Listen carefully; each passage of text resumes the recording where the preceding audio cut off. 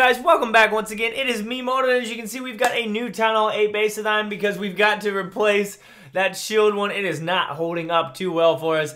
Let's go ahead and jump into this thing. So this is going to be another farming base, guys, because I want to protect my loot, because I want to upgrade stuff, okay? So we're going to start off with my favorite defense, the Wizards. We're going to bring in that one wizard tower right there. We're going to bring in a wizard tower right here as well, and then we're going to bring in another wizard tower right there, and they are going to do their job of protecting our loot for us. All right, next I'm going to bring in this dark elixir storage right here. We're going to bring in an elixir storage and a gold storage right there, and then we're going to protect more gold, and we are going to protect even more gold right here. All right, so all of our gold, which is my favorite resource, is going to now be protected even more. Let's go ahead and bring in this mortar right here. And again, guys, I'm using ClashofClansBuilder.com. I designed all of my bases on there.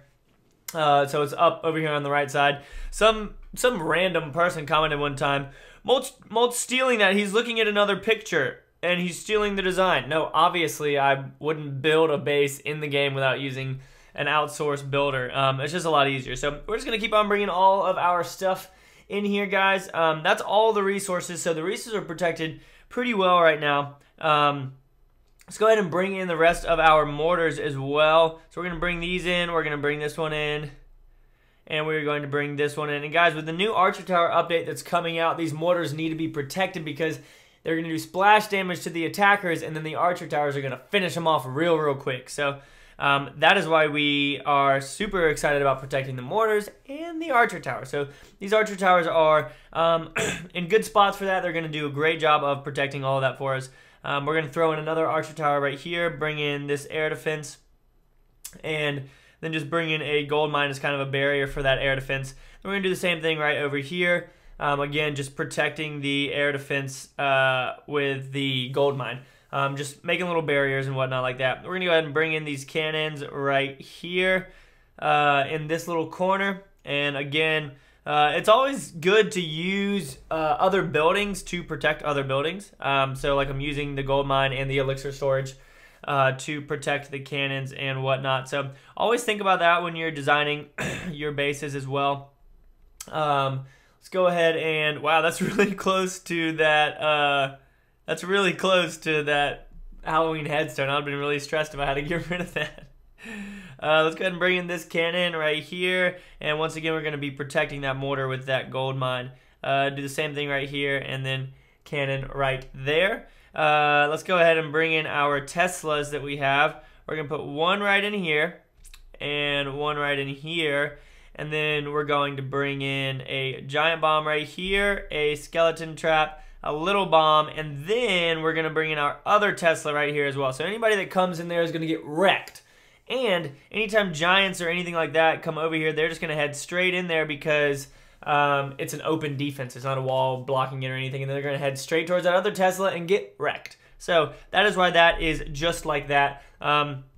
And then up here at the top, we're going to do the exact same thing once again, but now we have two giant bombs up here and the skeleton trap and whatnot. So giants, if a giant goes through there to get to that Tesla, he's going to be done for, like completely annihilated. Let's go ahead and bring in the rest of our defenses. So Archer Tower right here, air defense right there, and then the clan castle and other Archer Tower right here. And let's go ahead and bring in our last cannon up here at the top. We're going to go ahead and put our Barb King over here on the side, and then we are going to bring in our Dark Elixir Drill right here. And then these little compartments up here, again, are just for protective purposes, guys.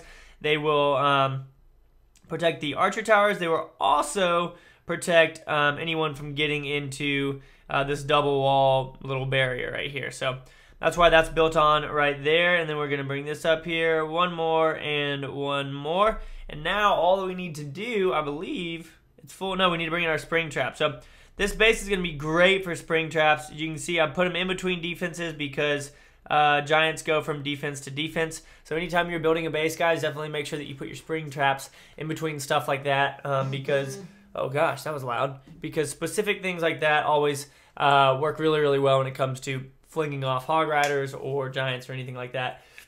Let's go ahead and let's see here. We can, where do these other two go? We have another little wall gap right here and another little wall gap right there. And then now we're going to bring in 1 and 2, 1 and 2. My iPad is really hot, guys. I've been on it for a while now. We'll just put our town hall up here to encourage people to attack from the top.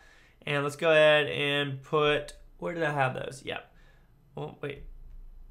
Oh, yeah. This one is going over here as well. So that's going to draw people in, and then they're going to head in there towards that Tesla, which is exactly what we want. We can go ahead and put some of our air mines in here. We'll put one right in here, one right in here. Let's go ahead and actually, let's get rid of these bombs and throw, not get rid of them entirely, guys. Don't worry. We're going to put those air defenses in there and throw this one right in here. And let's put these last two like around here. That was interesting how the screen just moved. And then we'll go ahead and just bring, let's just crush anybody that tries to get into this point right here with all of these bombs. We'll go ahead and throw, no, we won't fit. Bring this right in there. There we go. And now we're just going to build all the way around the outside as usual, guys. And it looks like most of our resources actually are already protected throughout the base within the walls. So we're not going to have too much on the outside when it comes to buildings and whatnot. So that's pretty good. Excited about that. Normally, I'll just have all that around the outside. So now this is going to be hard for people to barch and get 50% on because the majority of the stuff is on the inside and it is close to the walls. So yeah, we'll go ahead and bring this flag right up here. Decorations, man, they're freaking hilarious. They're so annoying sometimes. Put these flowers right here and that flower right there. And that's it, guys. We're going to save that village. Okie dokie. And I'll definitely be informing you guys on how it does in the future in more Let's Clash episodes and things of that sort. But thank you so much for watching, guys. I really, really do appreciate it. And as always, make sure you keep calm and Clash on for me, right? See you guys later. Peace.